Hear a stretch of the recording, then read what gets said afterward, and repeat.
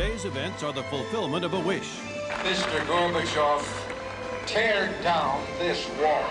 Tonight, that wall has all but vanished, and freedom's light is shining.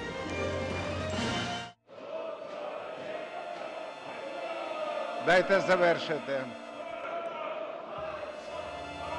Государство при поддержке и при непосредственном участии посольства Соединенных Штатов Америки гражданской войны на Украине. What's required is a transatlantic renaissance, a new burst of energy, finishing the work of a Europe whole, free, and at peace. Play that out for us a little bit. 25 years after the fall of the Berlin Wall, we're not finished. But if you want a really good arms race, then Russia's the right one to do it with. We couldn't be bothered to provide the Ukrainians with some weaponry. Все остальные мирных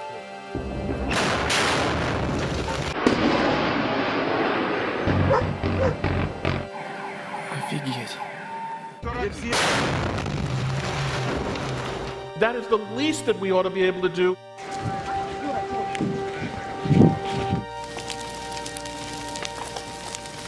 Why is it that everything the other side says is propaganda while we call what we say information?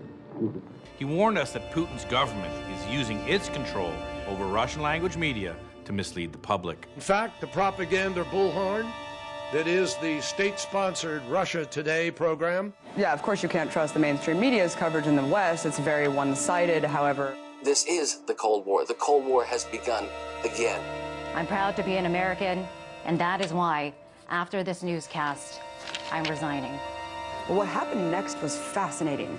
RT is not about the truth. It's about promoting a Putinist agenda, and I can tell you firsthand. Foreign Policy Initiative had somehow known about her resignation hours prior to when it happened. Foreign Policy Initiative. The old neocon think tank was called the Project for a New American Century.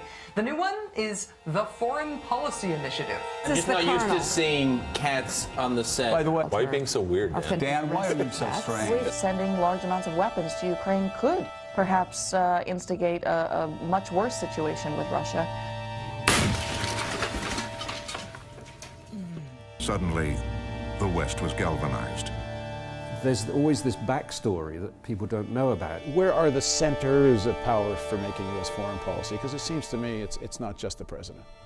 Vladimir Putin cares about hard power. This is not Rocky IV, believe me. The war on terror was paranoia.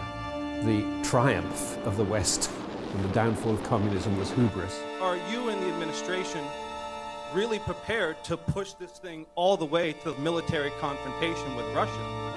And it could be here.